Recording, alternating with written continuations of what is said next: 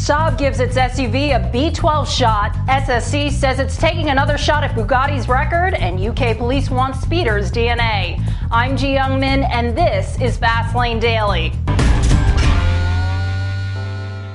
What happens when you shoehorn a Corvette engine into a Saab? Nope, you don't get a BMW beater. You get one of these. It's the new Saab 97X Aero SUV. Although it's the least Swedish of the Saab line, within the 97X Aero beats the heart of a C6 Corvette. That is a 6-liter LS2 V8 producing 390 horsepower and 395 foot-pounds of torque.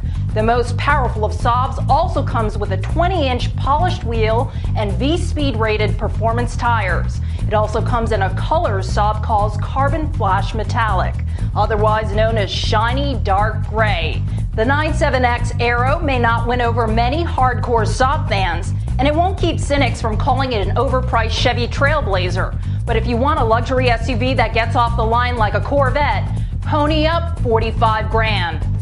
Get ready for round 2 of the fastest production car wars.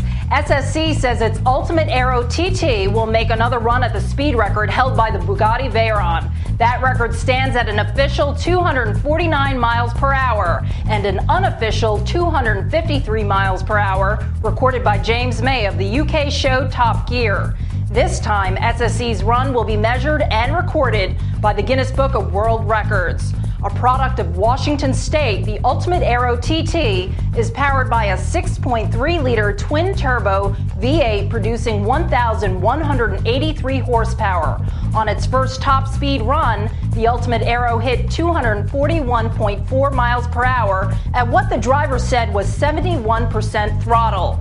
But wind tunnel test says it could top out at 273. Look for the next run this fall. Next up, will lead-footed Brits be forced to give up DNA to Johnny Law? That's in the Internet Rumor Mill after this. So the other day I was driving down the 405 and I saw a car. It was a yellow car and it totally cut me off, and that really pissed me off because usually when I drive down,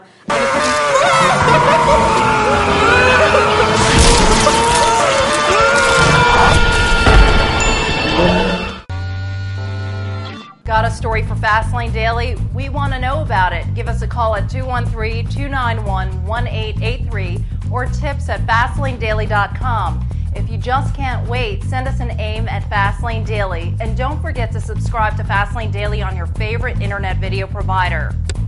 DNA samples are already used to catch violent offenders, but should they be used to catch speeders? Abso-bloody-lutely, say police in England. Bobbies across the pond say they want the authority to take DNA samples from busted speeders. And it wouldn't just be traffic violators who'd get a good swabbing by the roadside.